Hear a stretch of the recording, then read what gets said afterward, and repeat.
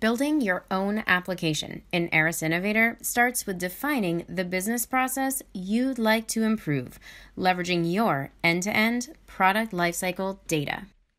In this example, we'll streamline the design review process by creating a new meeting application. Initiating a new item type in Aras Innovator called Meeting specifies what information we'll be managing, from new data like agendas and notes to existing data throughout the system, like which project is associated with the meeting. Upon saving, Aras adds everything else you need to create your application, like roles, permissions, the ability to define workflows and lifecycle states, and more. We'll start by adding permissions. Every user can see the meeting item on their table of contents, but only the manufacturing team can add new design review meeting items. Other permissions are defined right here.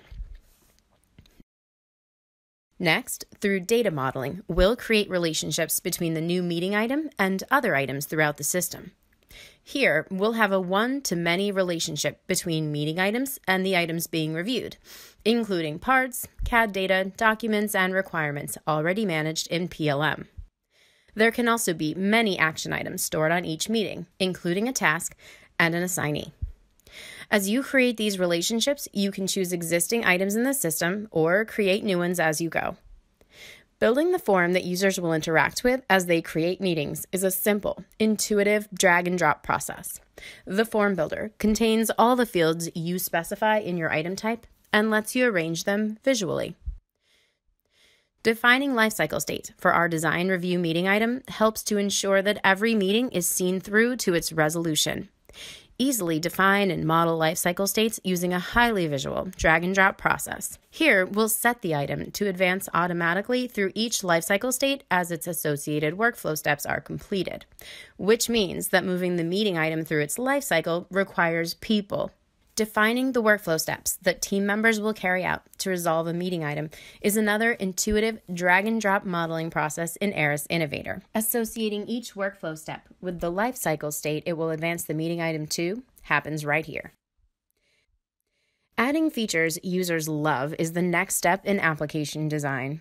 Every application in Aras Innovator can be enabled for secure social visual collaboration, our unique discussion thread feature that includes a visual markup capability for associated CAD and PDF viewables. Enabling another popular feature in Aras Innovator, graph navigation, lets users navigate a highly visual, intuitive digital thread of product information related to the parent item. The last step in our application build is to make the meeting item available as a deliverable on a project. This means that our new meeting item can be assigned directly from the project management application in Aras. Let's see how all this works together.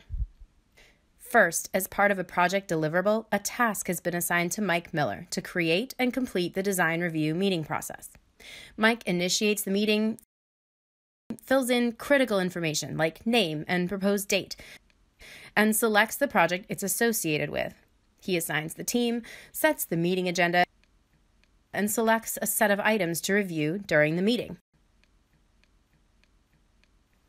Past visual collaboration data from each of the items under review is automatically rolled up into the discussion thread via secure social visual collaboration, including the markup and CAD viewables available on each of the review items. Once the meeting has taken place, Mike assigns action items to his team members, and they receive notifications of their tasks.